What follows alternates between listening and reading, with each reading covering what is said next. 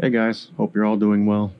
Unless you've been living under a rock for the past couple weeks, then you probably know that the big story, astronomy-wise, right now is Comet NEOWISE C 2020 F3, which has been putting on one hell of a show since it came around the sun not too long ago. It's visible in both the morning and the evening skies, although it will start making a transition to be better observable in the evening skies.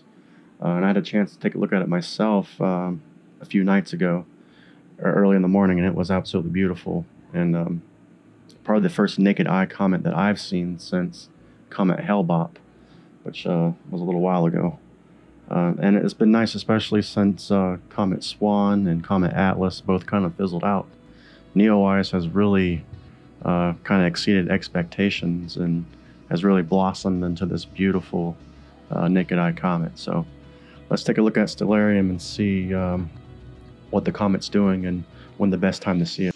Alright, well, so we're here in Stellarium at my current location, and this is about a little after 4 a.m. in the morning. You can see that NEOWISE is right above the horizon, and as we fast forward through time, you can see it rising along with dawn as the sun rises with it.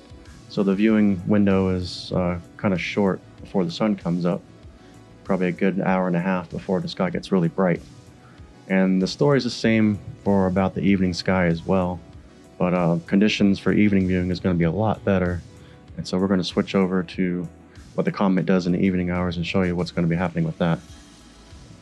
Alright, so here we are in the evening hours for today, and you can see as the sun starts to set, NEOWISE will be kind of low on the horizon as well.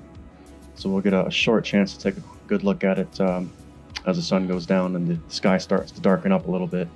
You can see it start to really kind of pop out there. So right now, I think that the best time to view is probably still going to be morning hours, or at least for my latitude. Your mileage may vary depending on where you are, but certainly over the course of the next few days, the best time to view it is most definitely going to be during the evening hours. As NEOWISE starts to separate from the sun, you will see it as we show here. As we advance time, it's going to get higher and higher and higher in the sky over the course of the next week or so. You can see here, right around sunset, comet's still very high up in the sky. So definitely going to be a much better viewing opportunity to see it in the evening, where it will be in darker skies and up for a much longer period of time before it sets. Now the brightness of this comet is currently around, it's around magnitude 1.5 to magnitude 2. The brightness estimates that I've seen have kind of varied a little bit.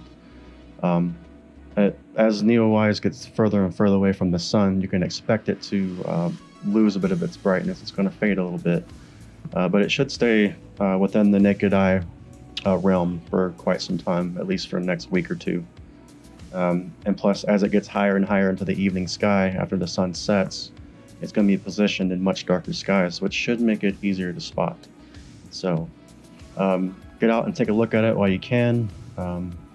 Honestly, you know, comets are very fickle creatures, and they do whatever they want. So there's no telling how long NEOWISE will stay at this current level of brightness. So get out there and see it as soon as you can, and enjoy it while it lasts.